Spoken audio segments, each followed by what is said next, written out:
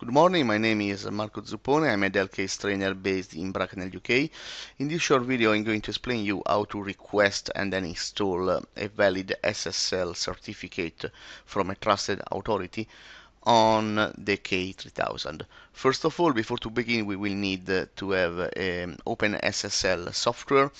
You can find the binary already compiled for Windows platform on this internet site slproweb.com, slproweb.com, and you can find them at this link.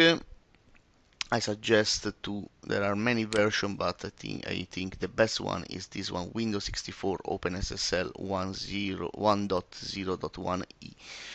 I already downloaded it, so we are going to install it. Okay, if during the installation is prompting you that is not able to find the Microsoft Windows Visual C 2008 redistributables, you can find them here for Windows 7 and Windows Vista, and I think Windows 8 as well. This will bring you to the Microsoft Internet site where you will be able to download the right version needed from these OpenSSL binaries. Okay, we can proceed with the installation. It's very simple. It's only next mainly.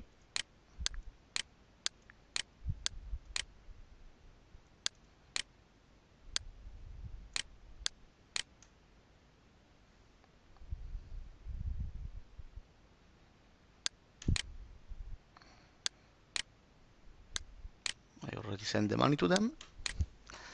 And now the next operation is we need to define environment variables. We can define it manually, but then we need to do it every time we use OpenSSL.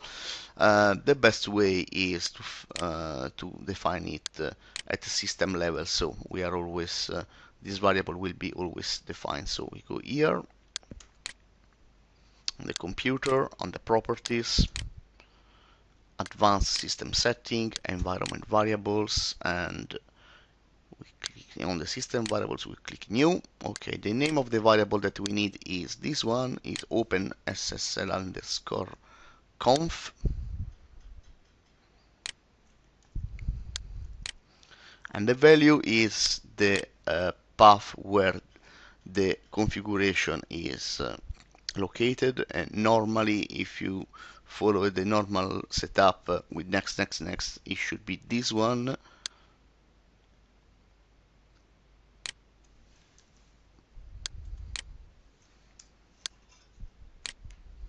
And then we can press OK.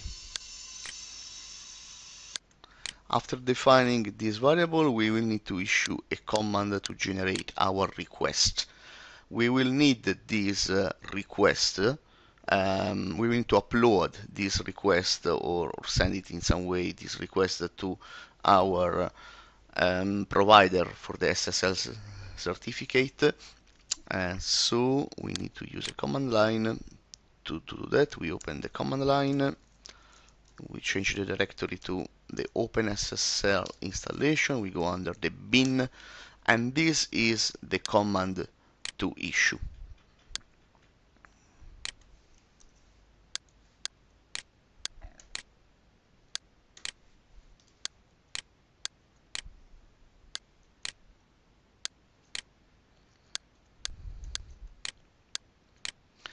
So it means that we are invoking OpenSSL, asking to OpenSSL to create a request. The request will use a key. Will generate a key as well. Will generate a key file, the K3000 key file. We will need it. It's very important that after generating the request, we keep all the files. Do not lose these files. If not, you will not able to use the certificate issued by the certification authority. Okay, so we tell you to use the cryptography style RSA, and the length of the key is 2048 bit.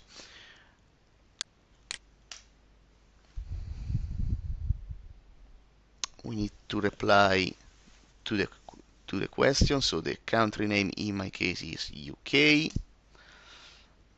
Province name in my case is Berkshire because I live there. Country name, my city. The organization.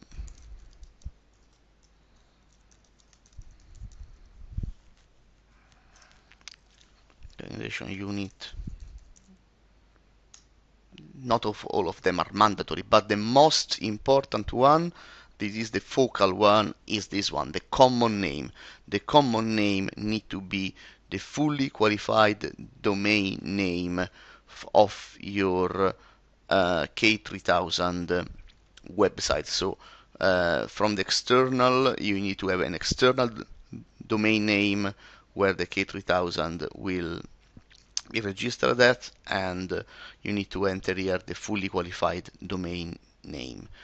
If you make a mistake here and then you request the certificate and the certificate is issued, the certificate is not going to be valid for your K3000. So it's very important to put it right. My K3000 is k3.mz.it. My email address, I can put something.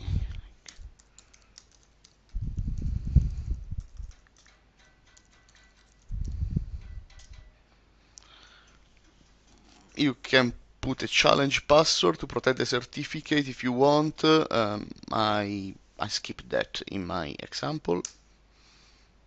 I don't have a optional company name. Okay, it is done.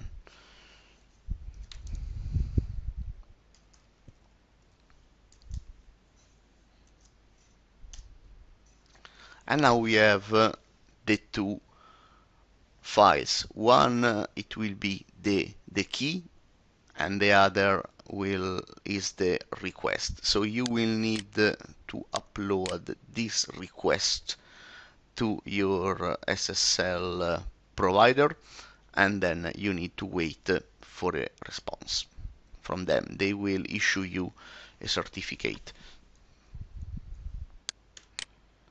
After the certification authority completes a series of checks, it will issue the SSL certificate, and normally what they are going to send you is a CRT files that contain your SSL certificate, at least a part of it. Some certification authority are going to send you a bundle certificate as well. And so if this is the case, for example, in my case with GoDaddy, this was the case. They sent me the main certificate and a chain certificate for the GoDaddy certification authority. You will need to combine these two certificates together. So how you can do this is quite simple. You need to open an editor, a text editor. For example, this one is a good one to do this, and what you need to do is to take this one and then open this one as well. They are text at the end, they are text file, and you can copy this one at the top or at the end, does not make difference at all. Be sure to don't modify anything. Okay, now we have everything we need. Now that we have everything, we need to connect to the K3000.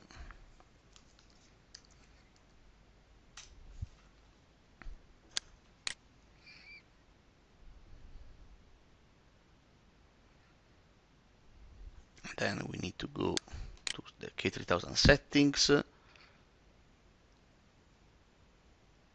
SSL configuration. Okay, so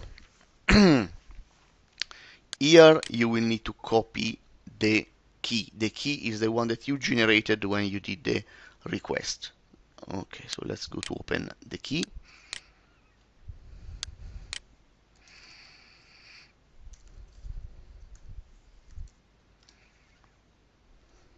It was called K3000.key.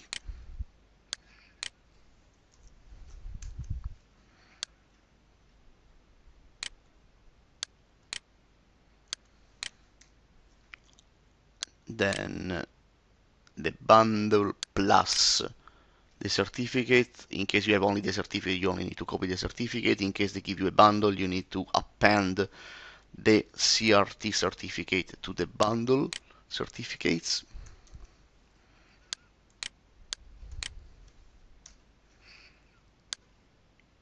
And then you need to press save. If you follow the procedure correctly and you copy and paste the certificate in the right text field, we can go to press save. Okay, this will take a bit. Is applying your certificate and restarting some services. It can take some minutes. When the operation is complete, it's a good idea to double check that everything is really fine, to close your browser, open it again, browse your K3000, and verify that your browser is not telling you that the certificate is not trusted or there is a name mismatch between the K3000 and the certificate name. So if you want, you can even inspect the certificate. This certificate is verified by GoDaddy in my example. More information, you can view the certificate, you can have a look if everything is fine. Depends by the browser, you have different kind of interface, but it is important that when you browse it, for example with Firefox or Internet Explorer, is not telling you the certificate is not trusted or there is a mismatch in the certificate name. Thank you for following this short video about how to install an SSL certificate, request and install an SSL certificate on your K3000. I hope you enjoyed it and find it useful. Thank you very much and bye.